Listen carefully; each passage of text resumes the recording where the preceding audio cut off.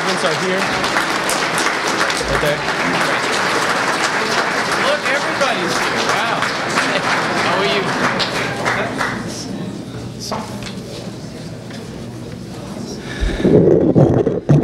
What a great crowd. Can everyone hear me? Good afternoon, everyone. My name is Don Smith. I'm chairman of the board of Bristol Community College. And on behalf of my fellow trustees, I'd like to welcome you here today. I also want to acknowledge Governor Patrick, Secretary Ravel, and Commissioner Freeland, and members of our legislative delegation that are here today. On behalf of the trustees, I want to thank all of you for your strong support for this great institution. Thank you. Thank you.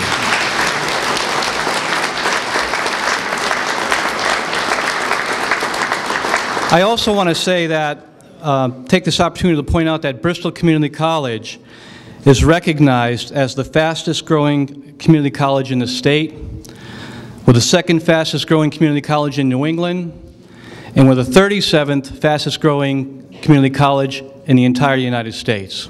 So,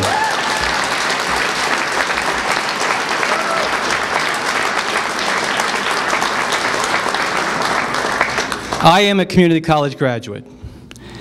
What I'm most proud of is that BCC has consistently had the highest student retention of any of the other community colleges in the Commonwealth.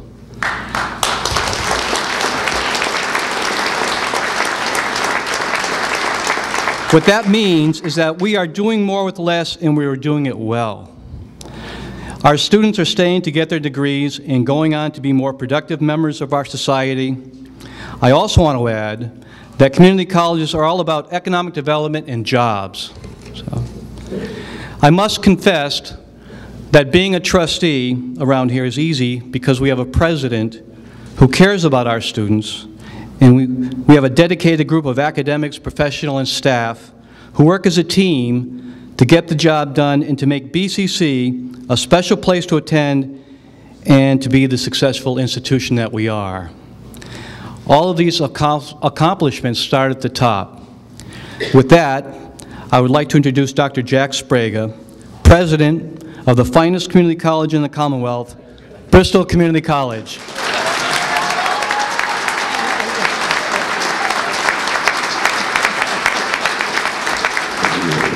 Well, thank you. Thank you very much. Oh, this is wonderful. Thank you. Oh, that's very warm, and thank you, Chairman Smith, for your kind words. This is a wonderful day for BCC, and you know, before I start, I want to recognize our men's basketball team. You guys, hey, all right.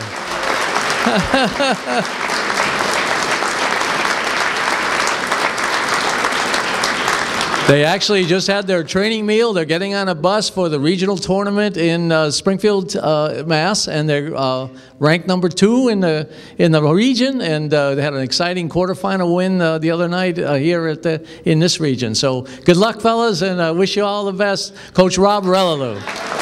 Thank you.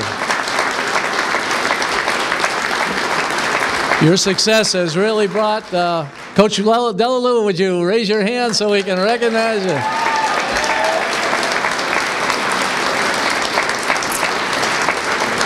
Well, to have this success only a second short year after we began and launched intercollegiate athletics is really remarkable. We had All-American soccer players, and now we have this great recognition for our men's basketball team. So we wish you well, guys, and I know you'll do us proud. Thank you very much. Well, this, as I was saying, it's a great day for BCC. In this time of uncertainty, it's rare that we get the chance to celebrate good news, and we do have good news. Chairman Smith mentioned the enrollment growth. I wanted to point out, and believe me, I love to take all the credit for it, but it involves all of the people who contribute in all of the various activities that they do to make this happen. But since I came here, this is my 10th year, and in those 10 years, enrollment, FTE enrollment at BCC has risen 72%. 72% here at the college.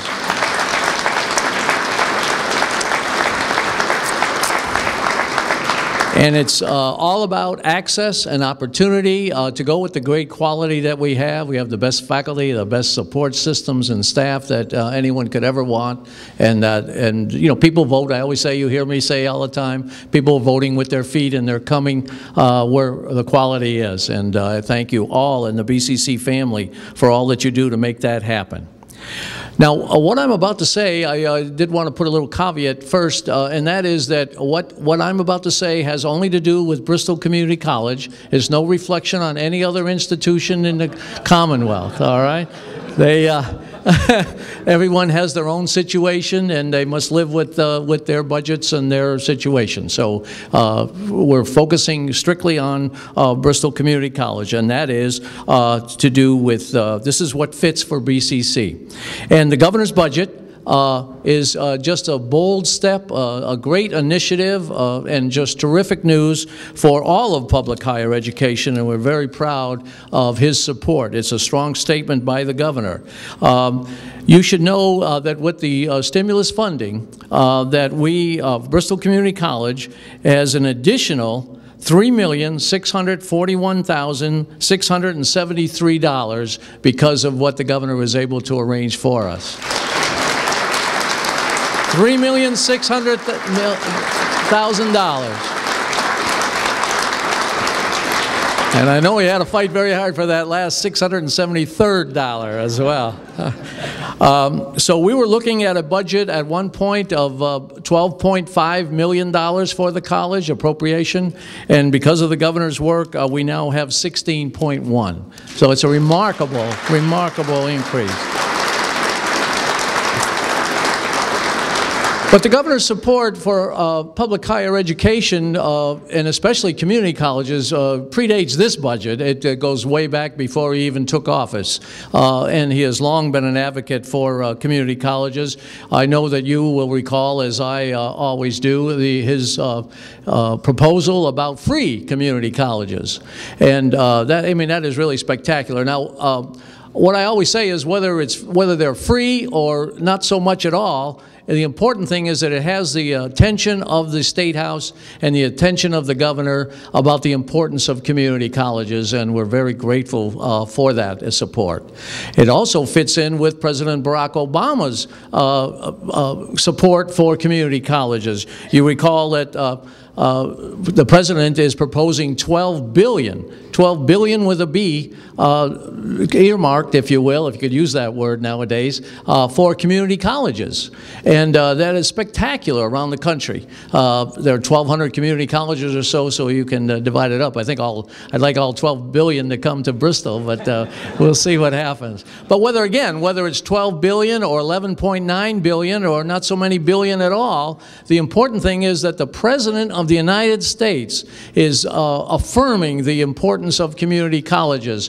I'll be kind, I won't point out that the governor predated him with his free community college proposal, but it's very important to have the president and the governor all very much behind us. So the governor has increased the appropriation for community colleges and for all of public higher education, and he also put together an inclusive process with other parts of his team that I'll mention about participating in the leadership of the community colleges in many of the economic development and workforce development projects that will be going on, that has been going on throughout the Commonwealth and will continue to be going on. So we're very much indebted to the governor. We want to assure him that workforce development and economic development are two of his highest priorities, and the community colleges stand ready to fuel the economic recovery and to take a major role in those recovery projects. And I would be remiss if I didn't recognize Lieutenant Governor Tim Murray for his great support. He has visited BCC many times.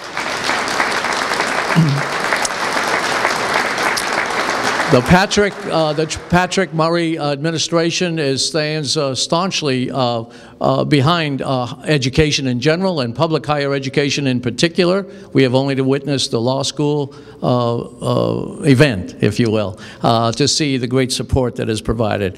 And two other key members, thank goodness, are with us today, and I really much appreciate them coming. We have the Secretary of Education, Paul Revel. Secretary Revel. And we have the Commissioner of Higher Education, Richard Freeland, Dr. Richard Freeland. So you can see with the governor and the lieutenant governor and these two spectacular individuals and their support for education that we have assembled quite a powerful group here, and I look forward to continued working with them. Well, the governor always says that making a budget is about making decisions, and it's all about priorities.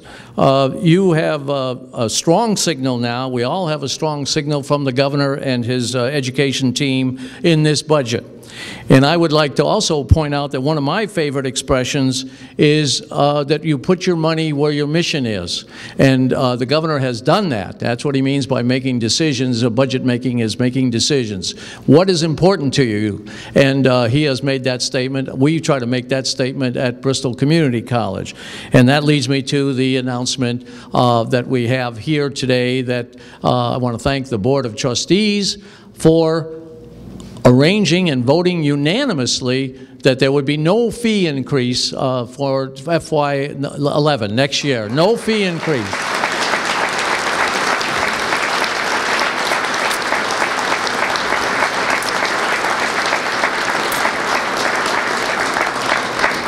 It is often said in these times of economic uncertainty that the one thing you do not want to do is balance the budget or try to come out of the uncertainty on the backs of students.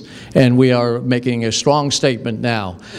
Bristol stands 7th or 8th in terms of the most expensive schools of the 15, and that's a list I would want to be on the bottom of. That's one of the only ones, but I think that we're, with this statement today, that we are headed downward, which is the way we want to go. We want to be as affordable as possible because that's what we're all about, access and opportunity to quality education.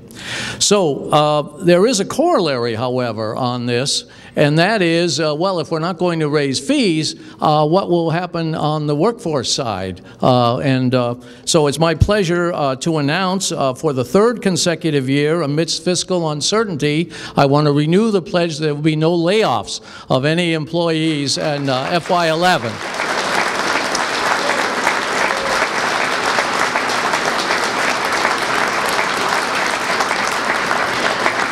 This is not, as I say, that's what I mentioned earlier, we're not comparing ourselves to other institutions. Others have, their own situations, and they must deal with them. But for Bristol Community College, no fee increase, no layoffs. And I think that's great news for the college and for our BCC family. We want to pull together. In hard times, you always pull the family together and stay intact. This is the 3rd year that we were going to do it. And I want to point out that it is not possible to do this without the governor and his education team building this budget and putting us together. There is some question, there might be some question of whether it doesn't exactly remain as intact as it is, as the governor proposed, but those two pledges remain regardless. We have done the planning and run the numbers, and we can do it. So I'm very proud to do it. It's our high priority. You put your money where your mission is, and our priority is students and instructional support, and we want to keep our family together. So I'm very happy to make that announcement today. I thank you all for your support as well. We couldn't be doing the wonderful things that we're doing at Bristol without your support. Now it is my pleasure.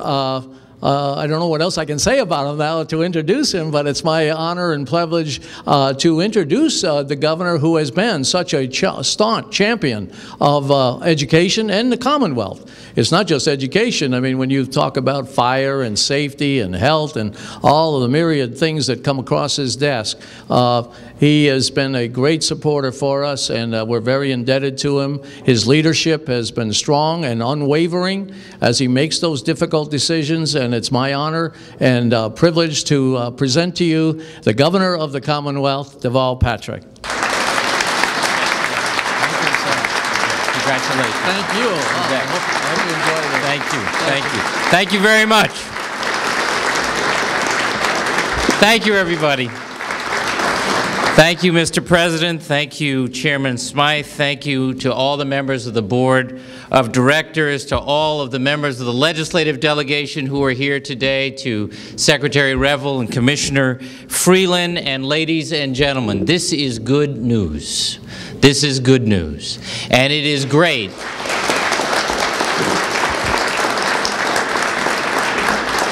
It's great to be around good news, because you know, and everybody, I can tell by your nervous laughter, how we have all been dealing with the worst economy in living memory.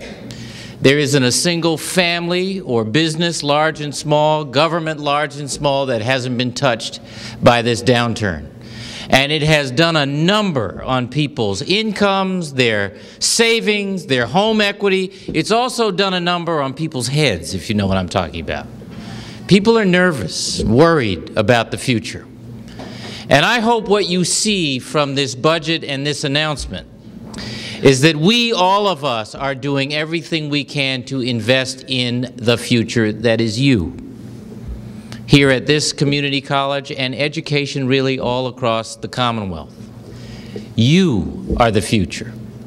And as long as we can do what we can to help you do what you do, to give young people and old alike a reason to look up and look forward, then I am quite confident in that future. We are not out of the woods yet, you know that, and I do too. Our work is not done. We have tools, for example, to close the achievement gap in K-12, but we still have an achievement gap to close. We have done so much good work to build the economy of tomorrow, clean and alternative energy, and life sciences, and biotech, and IT, and healthcare, and education as its own industry. But we still have an awful lot of people who need to be prepared for those opportunities in that new economy and who need to be put back to work.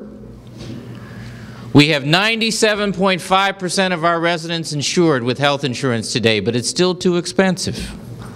And there's work that has to be done to get that cost down. But in this job and in my life, I know that problems are not solved by the wave of a magic wand. I know that what it takes is putting one foot in front of the other. Small solutions adding up to big solutions. Keeping faith in our future and in each other. And that's what today's announcement is about, and that's what you and I must be about every single day. You can count on me for that. I'm glad to be with you today. Thank you very much.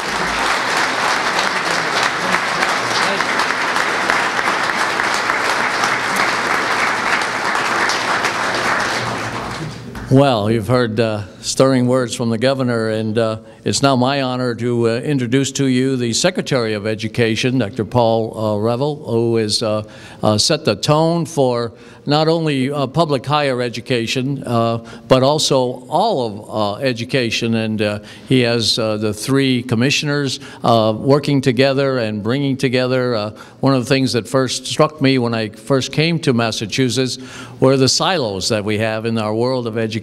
Sometimes we could be our own worst enemy. And Secretary Revel has gone a long way in removing those barriers and bringing together pathways, smooth sailing for students to transverse from one level to another. And he's been to Bristol Community College. He's met with faculty. He's met with students and administrators. He's talked to us. He continues to listen. He continues to be interested in speaking with us and visiting Bristol. And this is yet one more occasion for him. So it's my honor to introduce to you Secretary of Education, Dr. Paul Revel.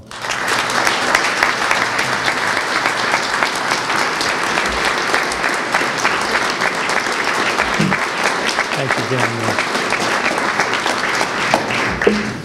Thank you all very much for that warm welcome. I really appreciate it. And it's so nice to be here again. I came last year in a pelting snowstorm, and we have a nice day today, and we have good news to celebrate. My only problem is I have to follow the governor, which is always a tough act to follow.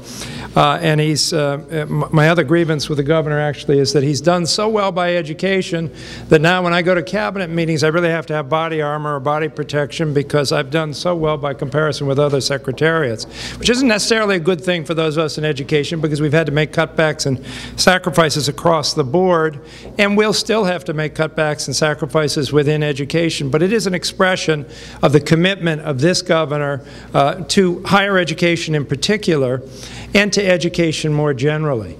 And that expresses itself not only in the budget, which you've heard so much about today, and in the stimulus funds, and you should know that this governor fought long and hard to get the stimulus funds for education into the budget in the first place, but also for this belief that the work that you do here at a community college is absolutely central to the governor's vision, to our vision of the economic future of this Commonwealth. Not only are we doing what is right for our students here in terms of helping them to make the most of their future, but we're also helping the Massachusetts economy to make the most of itself. Just recently, the governor asked myself, the Secretary of Labor and Workforce Development, and the Secretary of Economic Development to form a particular task force and work with the Commissioner of Higher Education to focus on the connection between community colleges and the great work you do here and how we can cultivate and grow jobs with our present and prospective employers in the Commonwealth of Massachusetts. So we're going to work hard on that given the pressure on the economy right now and the push to grow jobs. Community colleges play an absolutely central role to that, as you're the gateway to opportunity not only for our students but for the economy more generally. So we look forward to a continuing partnership with you. I applaud your leadership, Mr. Chairman, President Sprague, who always does it with a smile and looks like he says, not thank God it's Friday, but thank God it's Monday and I can come to work again. So we're thrilled to work with him. But I want to say in particular, we're very appreciative because we know it hasn't been easy times and we know how hard you work. I, as a former higher ed faculty member myself, am in awe of faculty members who teach 5 courses at a time here at an institution like this. We know how hard you work. We know how hard the staff work, how the other members of the leadership team here work, and we're very appreciative of your patience and your service, and above all, your commitment to students. So thanks very much, and we look forward to working with you.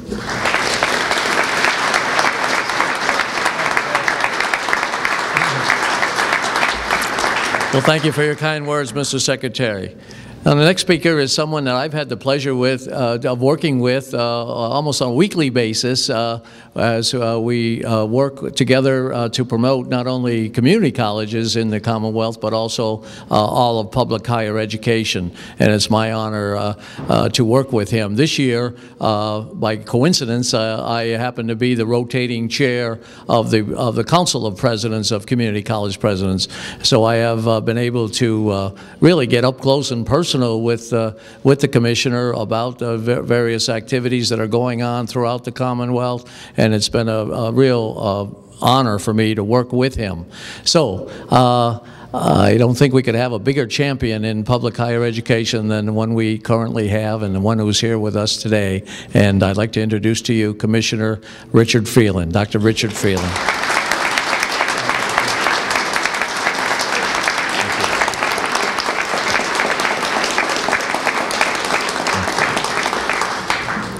Thank you very much, President Sprague and Jack, and all my colleagues and friends at Bristol Community College. It's great to be back here. I visited here just a few weeks ago. I well remember that visit, the wonderful dedication of the faculty and the energy of the students and just the intensity of the learning environment. It was wonderful to be part of that. And I especially actually remember the lunch because, as a number of us have pointed out up here today, these are hard times. And so as I've been going around visiting the campuses, you know, I spend a day and therefore I have a lunch. And the lunch, I have to tell you, is usually on the thin side. It's, you know, a paper plate and maybe half a sandwich and, you know, a little cup of broth or something like that. No drinks, maybe just water.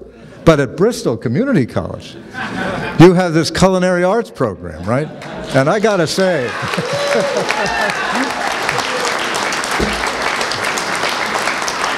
got to say. It was the best meal I had this year. So. Yeah, I saw somebody in a white coat over there. Well, I was raised with the maxim that one good turn deserves another. And I think today is a great illustration of that principle. The first good deed, of course, is the governor's budget. We in higher education have gotten used to annual cuts in state support, especially in the recent period, and we anticipated the coming fiscal year, fiscal 2011, with particular dread, because not only were we anticipating another cut from the state, but we were anticipating the loss of federal stimulus money. So our campuses were anticipating something like a 23% loss in actual operating dollars. A quarter of the operating budget of an institution like this is just huge, and that's what we were anticipating. So when the governor, far from proposing a cut, proposed steady state funding vis-a-vis last year, and then on top of that said, and in addition to that, we're going to put more federal stimulus money. And so you're going to be at the same level you were in fiscal '09. That was just wonderful and unexpected and thrilling news, and we are so grateful in public higher education for that. So, Mr. Governor, I am here on behalf of all of higher education, Bristol Community College and every community college and every state college, and the University of Massachusetts, and everybody who cares about public higher education in this state, to say thank you for your leadership, thank you for your commitment, thank you for recognizing that public higher education is a critical priority for the state of Massachusetts.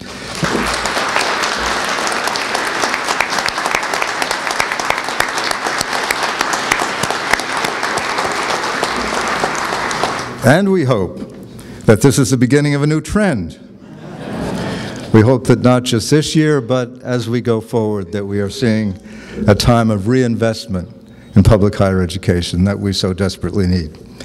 And the second good turn is, of course, the response of Bristol Community College to what the governor did, and the decision that President Sprague just announced of the President and the Board of Trustees to hold student fees level for this year. That is wonderful news, and the reception of this audience to it is indicative of its importance. All of us in higher education are focused on keeping the cost of college within reach. We have been worried about what has been happening in recent years as student costs have gone up, as state funding has gone down. This decision, not only of the governor to hold state funding level, permitting Bristol Community College to say, we're going to hold our fees level, that is another very, very welcome change in pattern. And Bristol is to be commended for that statement and for that commitment. And not only are they talking about keeping costs down, but they are promising to maintain the quality of the experience as they are doing that. So what this event today is saying is that if the state of Massachusetts is ready to support its system of public higher education, that system of public higher education is eagerly ready to maintain our two key commitments of affordable price and quality education for all people in this state. So it's a good news day, and I'm very happy to be part of it. Thank you.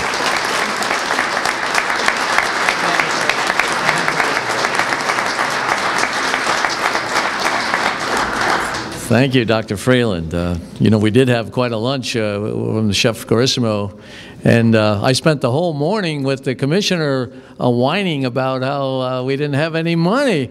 And he comes out with a flambé dessert, and I said, oh, no, I've lost all credibility. But he hasn't held it against us, obviously, and we have this wonderful budget. And now, with all respect to everyone, I think the most distinguished person on the dais is about to speak, and that is our student trustee. We want to hear from the students. The students have been very grateful in the days since we've made that motion and passed that motion. I remember very well in some of the darker moments of fiscal crisis where I had to have a conversation with Michael and say, you know, I'm sorry to say we're looking at perhaps double-digit increases.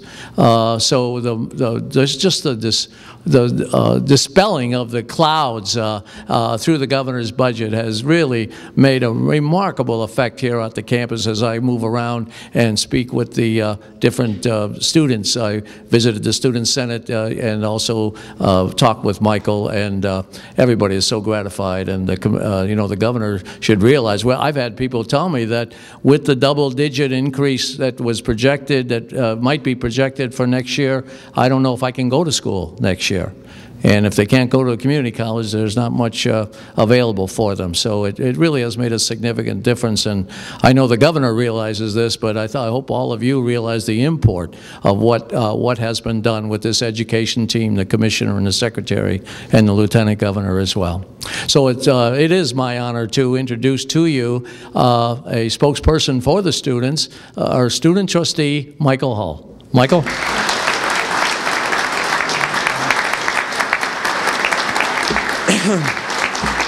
Thank you.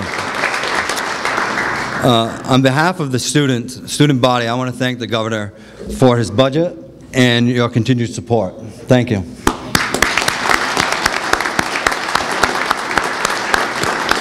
I also want to thank President Sprague for his leadership and his ability to always move us in the right direction. Without his leadership, I don't know where we'd be right now. I would also like to thank the students and the faculty and the staff for creating such a family here at BCC. You make it enjoyable to come to every day. And we rely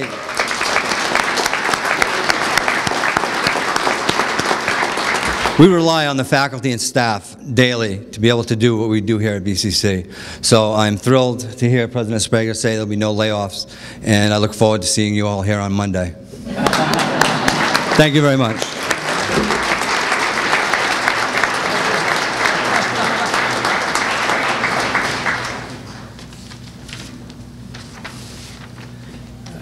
Thank you very much for the speakers. I just want to acknowledge some of our state delegation in the audience today. If you could raise your hands or stand when I name you. Representative Bill Bowles. Representative Stephen Canessa.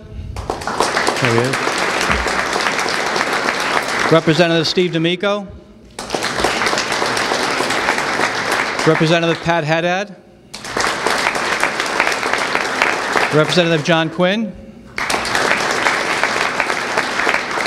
Representative Michael Rodrigues. And Representative Dan Sullivan. I don't think I've missed anybody. And I'd also like to acknowledge some of my fellow trustees. Trustee Tom Murray. Tom, there we go. Trustee Joe Marshall. Joe Marshall. Trustee Arthur Paul. And Trustee Cynthia Rose from New Bedford. There we go. There we go. That concludes our program. If any of the press has questions for the governor, he'll take them on the side. Thank you so much. Appreciate it.